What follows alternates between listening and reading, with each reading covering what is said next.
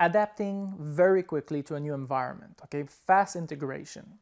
This is something that is major for a perpetual traveler, but also very major for everybody else, in my personal opinion, because when you change to a new country, okay, especially if you stay for a short period of time. So for example, you're a snowbird, you're gonna stay there only 6 months. The last thing you want is that you just manage to become comfortable in the last few days before you leave, and then you're gone.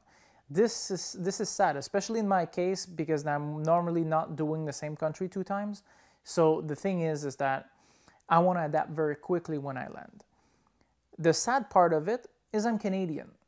Okay, if you're American, if you're European, it's a bit trickier than if you were Chinese, because there's no such thing as Canadian towns, but there are Chinatown everywhere.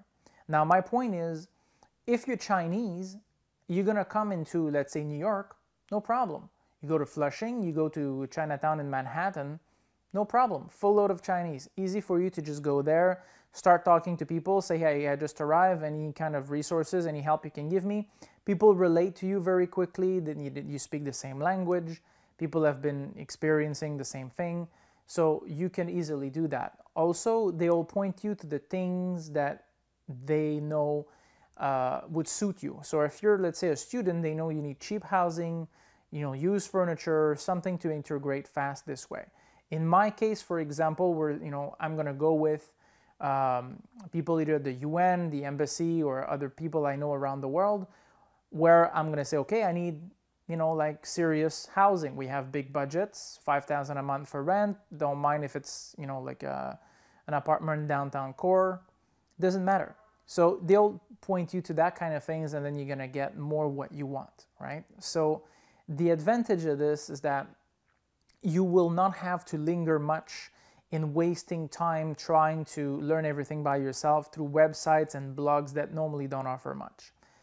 The second thing is, it depends where you're moving. Now, if I'm Canadian and I'm moving to the United States, for example, right now I'm in Westchester, New York. Well, the point is, no problem. Home Depot, Costco, Amazon, it's all the same.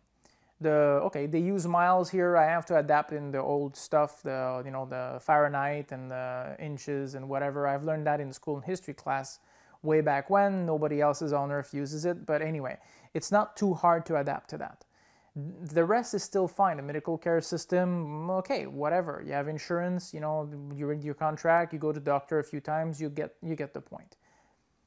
It's not the same thing if you move to Africa. It's not the same thing if you move to the Middle East or for Asia, for example.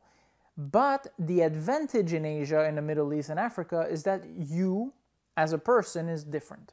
And a foreigner, depending what, sadly, it depends on the country. If you're Canadian, for example, when I was in Lebanon, it was absolutely a breeze. I speak French. A lot of people in Ashrafiyeh in Beirut speak French. It was very easy to integrate with them. I lived in Ashrafiyeh, so everybody speaks French. Automatically, you integrate quickly. Canada has tremendously helped, like 300,000 refugees in 1973, 74, 75. So Canada is really well respected there. So I automatically got a lot of friends and help and people, like talking to me. You got a bridge and a point in common very quick.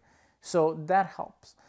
Now, when I arrive in the Philippines, again, you're a foreigner in the Philippines. They look at you differently, okay? For them, you're rich, you're different, so they really kind of like open up to foreigners over there. So that helps a lot. So these, okay, to help to integrate, it's fast because then you're going to meet people, you're going to talk to them, okay, where do I go eat, what's the best restaurant, where the cinemas are, and then you integrate relatively quickly. So this is what you want to try to do. Find people of your own culture in order to be able to have somebody that can understand you and give you the right advice of what you need to, where you need to go and what you need to do. And the second thing, okay, forget your embassy. Okay, I'll say this thing: don't waste your time with your embassy. Okay, most of the time, they do paperwork and stuff like that. They don't have time for that minute little thing. And on top of that, if your embassy is from a First Nation and you're in a developing nation, let's say the U.S. Embassy in the Philippines, where I used to live right across it when I was in Manila, forget about it. You need a month, 2 months appointment to even just go there to even get a visa. So forget about just showing up over there and ask a few people, hey guys, can you help me? Where do I find, whatever. They won't help. They don't have that kind of assistance.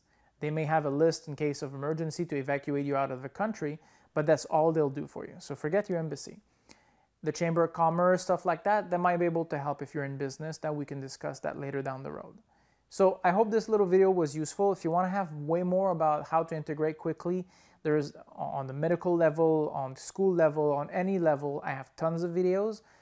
Most of the lists are on this channel or on my website. So please take a look. I hope this video wasn't too long and too boring.